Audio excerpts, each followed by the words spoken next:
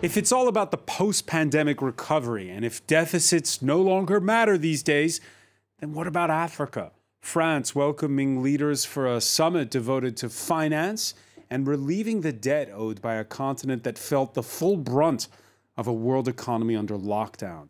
The age-old question, more acute than ever, how to be like the US and Europe and earmark huge sums for healthcare, schools, green energy, infrastructure, instead of using the money to pay interest on old debts. In the case of Sudan, Monday's pledge by Paris to draw down old arrears could help offer a lifeline to a nation trying to transition to democracy after a painful and bloody revolution ended decades of military dictatorship. Will ordinary citizens there feel the relief? More broadly, it's been 2 decades since the Millennium Goals erased a sea of red ink. Why are so many nations back in a debt trap where they owe huge amounts to both public and private creditors? Is it bad governance, unsustainable needs, and are higher borrowing rates justified for a continent with huge resources and huge potential? Today in the France 24 debate, we're asking, is a new deal for Africa possible? Joining us from Accra, Ghana's finance minister, Ken Ofori-Atta. Thank you for being with us.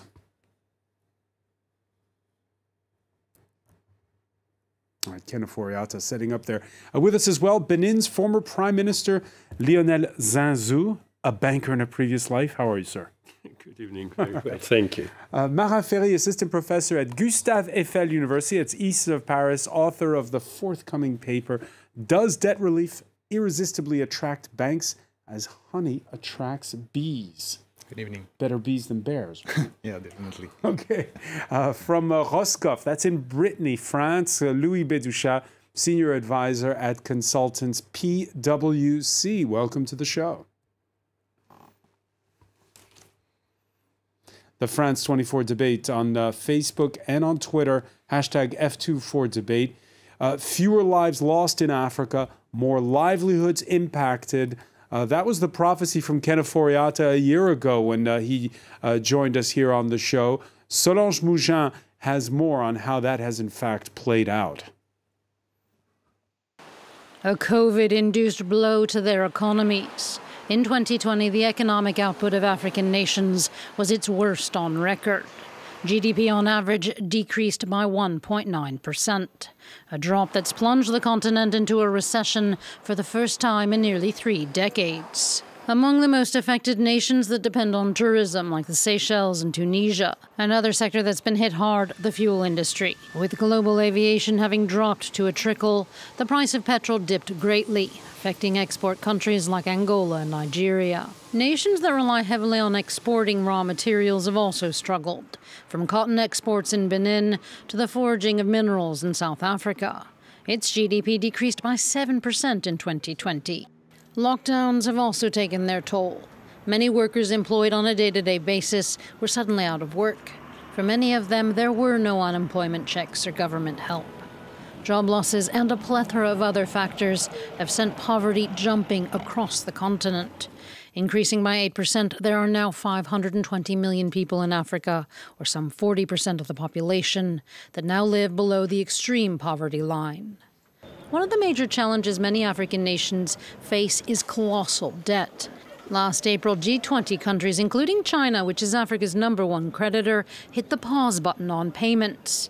But now, looking to the future, African nations are seeking ways to lower that debt, to increase foreign investment, and to jumpstart their economies again. Ken Ofori-Atta, how much has Ghana been hit by the pandemic? What are its needs as you look at this financing conference in Paris? Thank you very much indeed. Francois, it's really a pleasure to be back after last year. I mean, Africa, as you know, is literally, I guess, on the brink of a lost decade, a period in which economies and governance, have been very good, and to come to a point where growth rate for the continent is somewhere at -2.8. For Ghana, we were expecting a growth of 4.8, and we ended up actually quite lucky compared to the rest of the region at a plus 0.4%. But that clearly also led to a deficit of 11.7% as opposed to under 5%, and put the economy under much stress and pushing our debt to GDP ratio north of 76.4%. So when you look at the continent, where the fiscal deficit for Africa has risen from 4.7% to 8.7% last year, and overall debt levels just literally ballooned from 57% of GDP to 70% in 2021, you see a rather precarious situation of liquidity, and without the proper intervention, a solvency issue, which will really create a problem for our continent of 1.3 billion people. Does Ghana have a solvency solvency issue then?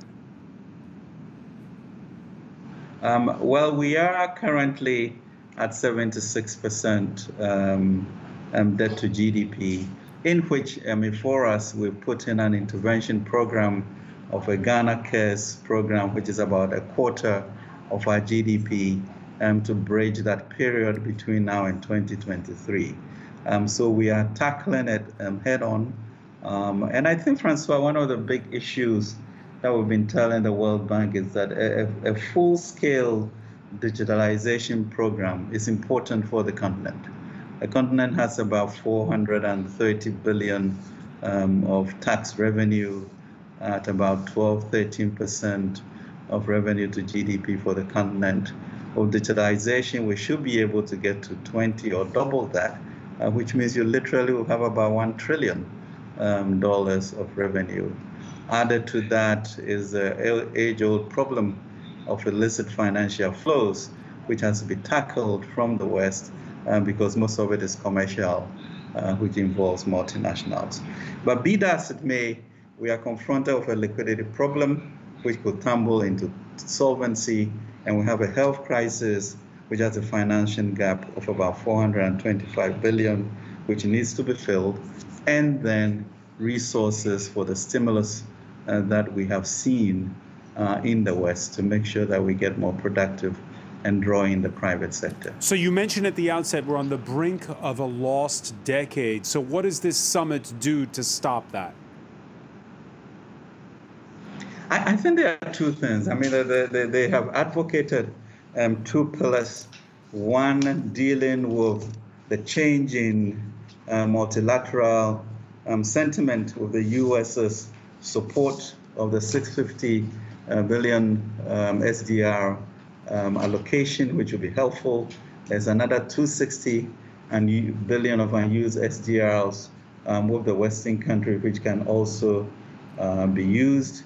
Now, of the 650 billion, of course, tragically, is only 33 billion of it, about 5%, that will come to Africa, and we are advocating that that should move to about 25 to 30% of that for us to really tackle the problem we have. Compound added to that would be the unused SDRs, which countries have discretion to use, so that we are able to give a lot more money to the IMF, and also find ways to support health, education, and infrastructure, which remain the Achilles heel in this instance. Leonel, do you agree with the prognosis there?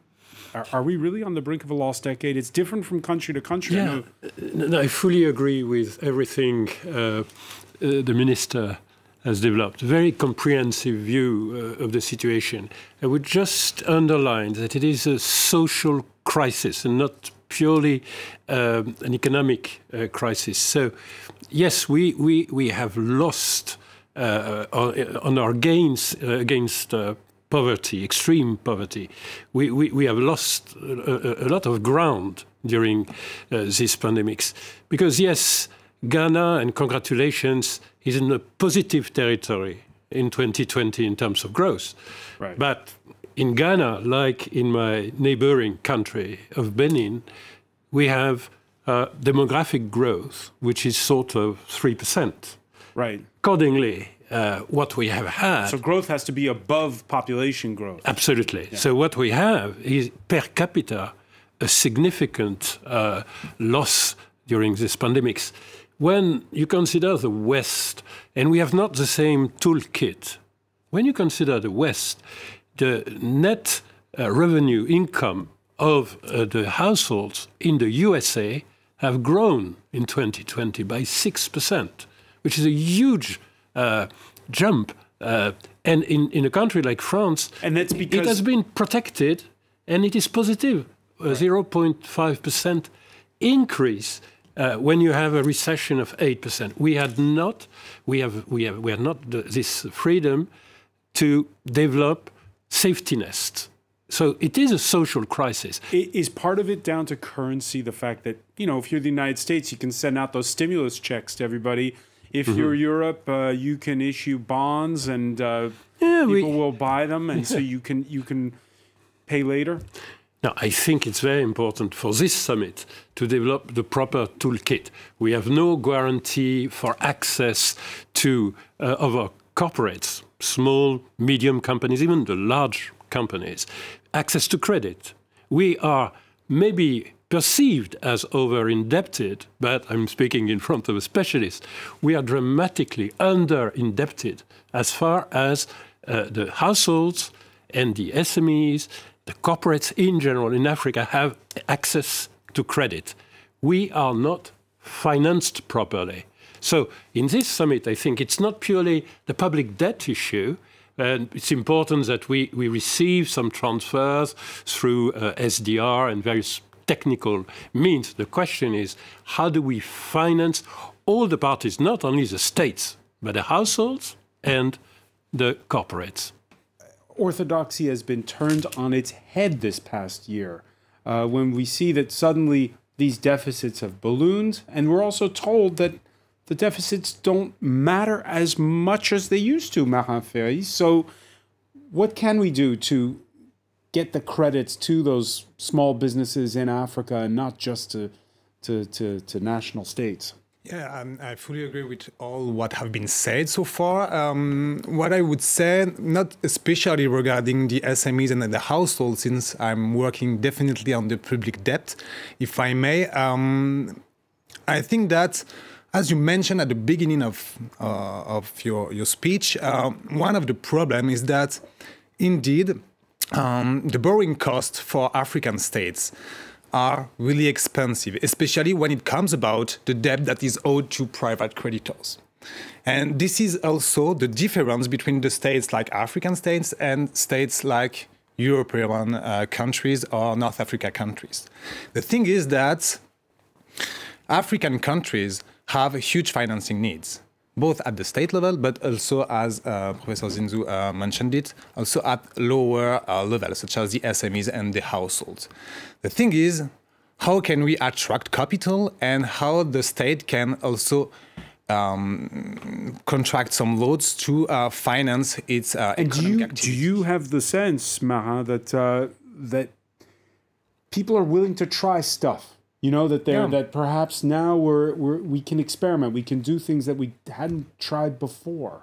Yeah, definitely. The thing is that if we want that people, for instance, household or SMEs invest massively in the domestic activity, there is also a need for a proper economic and macroeconomic outlook at the country level. So it means that the states also must be pretty in good shape in terms of public finance as well as in terms of debt. So this uncertain environment at the state level might to somehow create disincentives for private sectors. Louis Bédouchat, I mentioned at the outset the Millennium Goals. We all remember the pop singer Bono riling up world leaders 2 decades ago. They excused a huge amount of public debt. What's happened? What happened? Why? they didn't wipe the slate clean? Why is the debt back with a vengeance? Okay. Thank you, Francois. Just one thing, which is I would just go back to our books of economy. You have to remind that simply you have always an equation to satisfy in economy that saving is equal to investment. This is a very basic equation, but it is very crucial to understand this in Africa. Africa is like an high-speed train. Africa is growing very fast in terms of population. I just remind you that Nigerian inhabitants will be in 2050 400 million inhabitants. So all these people in Africa needs goods, need investment, and the train is launched, and it needs investment, a lot of investment. Unfortunately, savings of Africa is not congruent with this level of investment. So Africa needs to fetch its food. Its food is savings outside. It's very simple, It's the equation is very simple. That's not exactly what Lionel Zinzou said, which he said that if only Africans had more access to borrowing, then you'd be able to fund all those projects that you're talking about for the Africa of tomorrow. Lionel obviously is right. The only problem is that domestic savings is not sufficient to feed the machine. You need to go outside to finance your economy. Ghana, Côte d'Ivoire, many countries, they go outside and they issue Eurobond and they issue what they want, on the commercial market. Not simply on the concessional debt. In that respect, it becomes very complicated to finance high-speed economy like Côte d'Ivoire is growing at 8%, per year. And they are doing this since 2011, 2011, 2021, the average rate of growth of Côte d'Ivoire was 6.6%. Which is in history of all the world. You don't have so many countries doing this. It was the case of Russia, it was the case of China, Malaysia, but not so many countries. Ghana is very close to that, So they need money, desperately need money. What happens these days is that simply there is a huge exogenous shock on all the economies of Africa, first thing. Second thing, if I may, I would recommend not to mix all the subjects, We are not going to solve the issue of the banking system, the issue of the inclusion, the banking inclusion, the issue of the households. We are in front of a massive state problem, which is one, vaccination of the population. I remind that only 2% African are vaccinated today, except Morocco. The situation is very critical. And second, the IMF evaluate, and I thank the Minister Atta to have said that, $600 billion to put on the table to compensate the situation of the pandemic. This is the situation. We should not maybe lose too much time or too long on different subjects that were always on the table, already on the table. There is a shock, and we need to compensate it. And I agree with everything which has been said. For one, I must recognize for one time, the IMF was very quick. I simply expect IMF to be very, very quick and not to wait 1 year, half a year to for example, to release this 630 billion DTS. Yeah, the head of the IMF, who spoke to France 24, she says she's a fan of this new system for renegotiating debts, which involve both public and private lenders. Kristalina Georgieva telling France 24 Stephen Carroll that it's better than a blanket write-off, which is what you had 2 decades ago. Universal cancellation actually has some opponents inside Africa that are saying, look, we have done the right thing. We haven't taken a lot of debt. Why is it that you are encouraging to reward countries that may have stepped out of their debt sustainability space? I absolutely believe that we need everything. This is the kind of situation you need all hands on deck. Do you agree with Christina Georgieva Kenaforiata? Do you agree that blanket universal cancellation of debt is not the solution? Thank you very much, Francois. I think we really should be careful about language which then clouds our common humanity.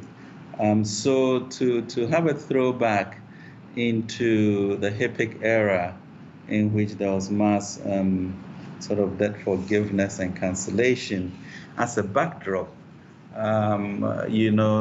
reflects an irresponsible continent. We all know as we sit today that this is the sort of one of the most impactful, regression that we have had since the Great Depression or since Bretton Woods, where it is clear where the problem is coming from, where a continent's debt to GDP, it's gone up by 20%. And so the question becomes for a continent that by 2050 will be a quarter of the world's population and maybe 60% of the youth. How do you not tackle this problem in a way in which you are seeing the humanity of our people, as a universe? And I think that's what we are dealing with. So the question of avoiding insolvency becomes prominent. And when you look at your ability to have about 13 or north of 13 trillion suddenly within a period of 15 months for the West, it's not a shortage of capital, it's a shortage of the system that we have, where you have about $100 trillion of assets under management, and Africa barely able to use 2% of its GDP compared to 20% by the West. You see a global architecture that truly is not fit for purpose. And so the idea this time is whether we can sit down to be bold about the future, to avert this, and to make sure that Africa stands strong. And it's going to take a myriad of ways to solve that, whether it is debt forgiveness, whether it is debt restructuring, whatever it is. If you look at the DSSI, the intention was to give people a chance so that the issue of liquidity will be solved. So short-term liquidity issues is an intervention, but then the long-term issues of restructuring, making sure that our systems are strong enough to yield the type of revenue that we have to through digitalization, and to be able to create a productive continent of manufacturing that would ensure that global supply chains are not compromised. And so let me ask you, as the Minister of Finance for Ghana, a country where the size of the official deficit last year doubled, is it about putting out the fire right now and trying to stop it from being completely unsustainable? Or is it, like you say, about dealing with the rules when it comes to how you handle private creditors? Where do you start? First of all, it didn't double. I mean, it did move from 62 to 76%. And so we should be careful about the hyperboles there. Where do we start? What we did for ourselves, as our president said, is that we cannot bring lives back, but we can manage the economy competently.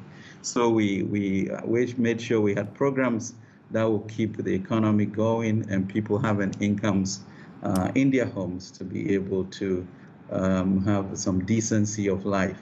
And then we also put together a program called Ghana Cares, which is equivalent to a quarter of our GDP, to push towards growth and recovery that we are doing. So it has to be multifaceted, and it has to recognize that there's life today and to be kept. You still have to build your infrastructure, health systems, education, etc.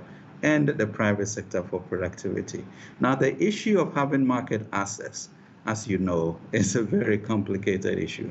Yes, Cote d'Ivoire and Ghana can go to the markets, which we did this year, and we had good support for 3 billion.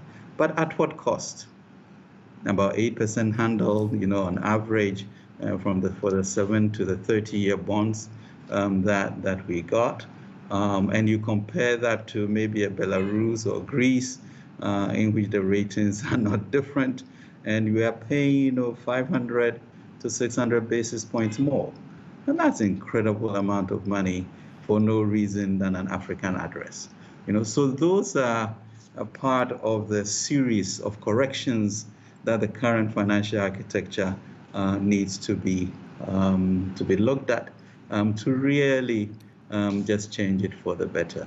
Let me bring in Leonid Zanzu on this. Do you agree that Africa is treated unfairly by credit rating agencies? I think that unfairly is a proper word. I think that the rating agencies have a role to play.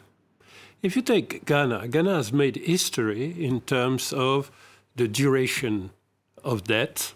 So we have now access to long-term financing, and it was essential. When I arrived as Prime Minister of Benin, everything which was exigible from the debt market for the country was at a duration of 1 year. Okay, then Benin 2 months ago has issued a debt for 30 years.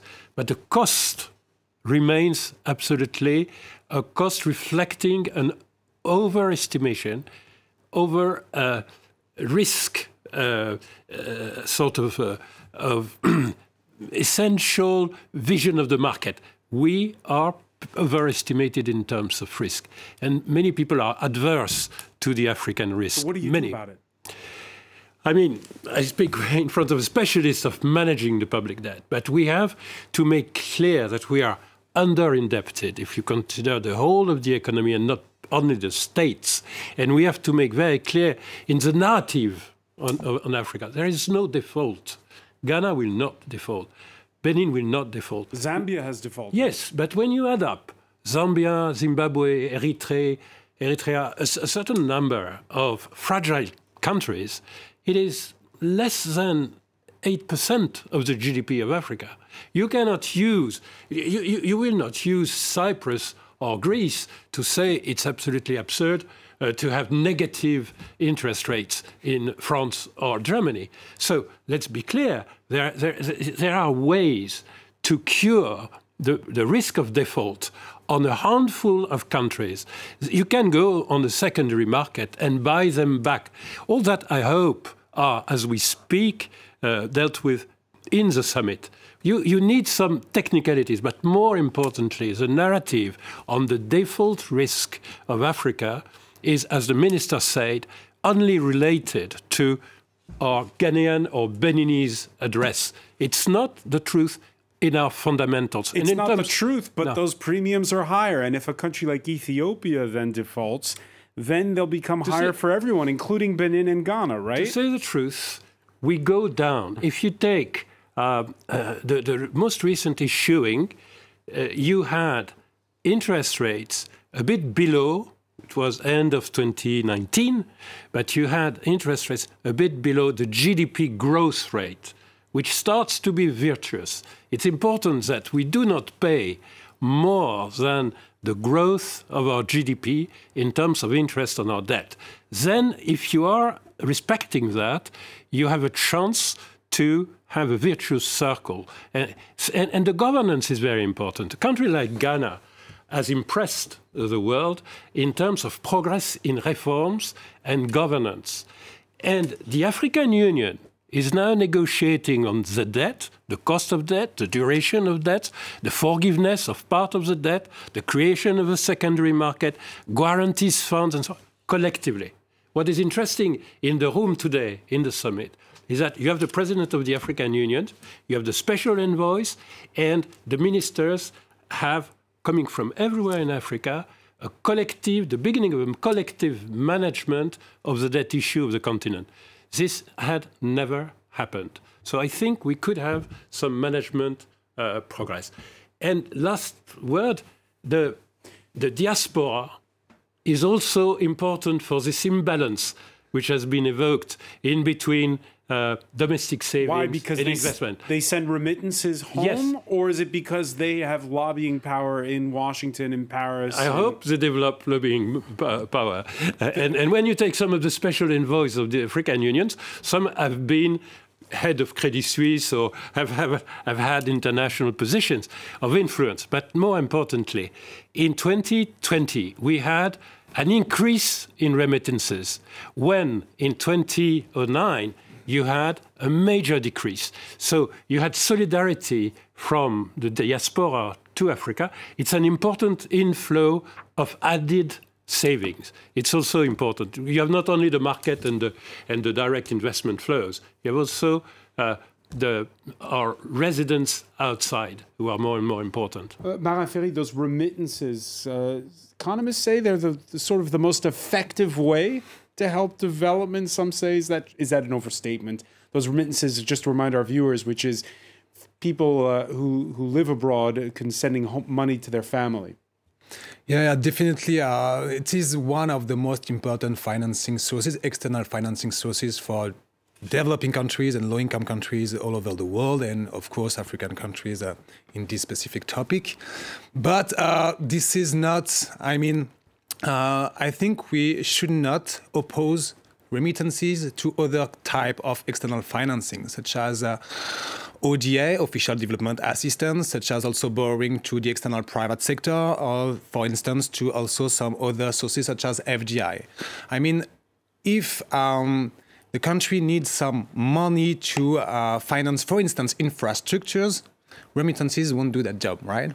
So we still need, the African countries and the low-income countries still need to have a wide access to various external financing sources in order to be able to invest in massive infrastructures, in order to invest in education programs, in health programs, in order to tackle a lot of issues that needs huge amount of financing. So let's talk about that, because Lionel Zinzou mentioning African nations coming together at forums like this summit that's taking place in Paris. And just to give our viewers an idea, right now we talked about Zambia. It's defaulted. It's the only country in Africa that's defaulted since the pandemic. But there are others in distress, some of them big players like Ethiopia, Cameroon, Kenya. Ghana is well mentioned on the list by the International Monetary Fund. Before the crisis, the common obsession was how big debt was in comparison to what a country produces each year. In other words, what its GDP, debt to GDP ratio is. And there you see the numbers there that you saw a minute ago there were included countries that are doing fine, excuse me for saying it, like Japan or Italy, which are sound economically. So we're now starting to wonder if that debt to GDP ratio shouldn't be replaced by something else. For instance, and we see it here, debt services as a multiple of government health expenditure, just to give an example. In other words, this is how much Mozambique, which is number one on the list in Africa, pays in interest on debt it owes compared to how much it spends on healthcare. And it brings us back, Marin Ferry, to what Louis Bédouchat said at the outset. At the end of the day, this has to be about getting vaccines in citizens' arms. It has to be about shoring up the infrastructure and helping the educational system. You can't do it if you're just paying off debt, right? No, definitely. Yes, this is not even debt. Sorry, excuse me. Interest on debt. Yes, this is a vicious circle. This is what we call the real burden effect, meaning that all these interests and the share of the capital that all the countries have to reimburse are crowding out the financing of necessary public expenditures. And if I may to go back to what Lionel Zinzou said and the other interveners have said, there is indeed this issue of why this debt is so expensive. Why are the risk premiums so high on those markets? And from my point of view, which is the academic one, and I'm looking at all this research paper.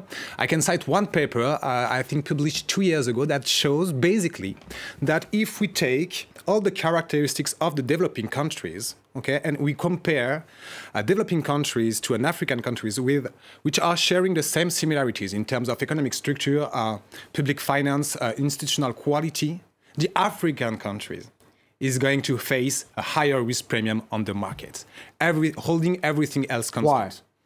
Because of maybe a stigma on these bond markets, maybe because also of the history of debt crisis in Africa, which has been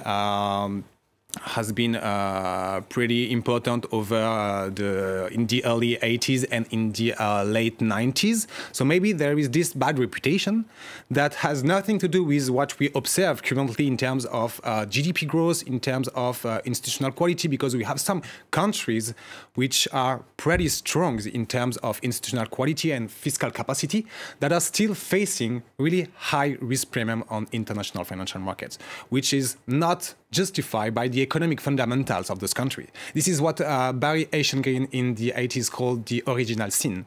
And we can extend his concept to the double original sin, meaning that there is a risk premium which is not justified by the economic fundamentals of those countries. How do you get rid of that risk premium, Louis Bédouchat? First of all, I think, I'm sorry to say, we should not be naive. There are sometimes coup d'etat in Africa. You know, it's not a road full of roses. You know, so when you go to a standard banker and you say, "Would you like to make a loan to Burundi, to Ethiopia, or to Mauritania?" He looks at history of the country. You know, and when you see that there is a transition in a country without election, when you see that there is a civil war somewhere, you need to protect your investor. So I think it's very nice to say Africa has a very bad reputation, you know. But bankers are not enfants de cœur, you know. They just They're look not at choir boys. Yes, exactly. They look at the history, the statistics, and they make your. Now I come back to your precise question. How do you improve the risk premium? You know, first you have good projects, you have good governance, you have good history, you have good organization. And normally, Mr. Ofori-Atta knows that very well for Ghana. He could say that we could say same thing for Côte d'Ivoire, for Morocco, for Rwanda, now for Botswana, for many countries in Africa. It's not, you know, we cannot say Africa, you know, it's 54 countries with differences between country A, country B, you know, and so we need to look carefully about the efforts. This is the reason why Mr. Georgieva and some countries are against a global cancellation of the debt, which would constitute a moral hazard and a kind of premium for the bad guys. Should we reward the bad guys? I'm sorry to say that, you know, should we reward the bad guys? Maybe it's better to reward the good guys and to improve the risk premium for the good pupils, which is the case for Ghana, which is the case for Côte d'Ivoire, which is the case for Morocco, which is the case probably for Botswana and some other countries. This is a story, you know. Let me bring in Ken Ofori-Atta on this before we go, because we're running short on time. You heard earlier Louis Bédouchat mentioning how right now the priority is vaccines. Right now the priority is getting over the pandemic. Fresh capital. Where is the place where Ghana needs it most at this particular moment?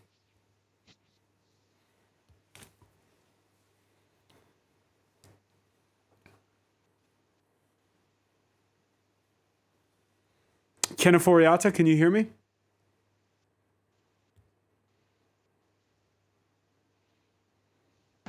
Can you hear me?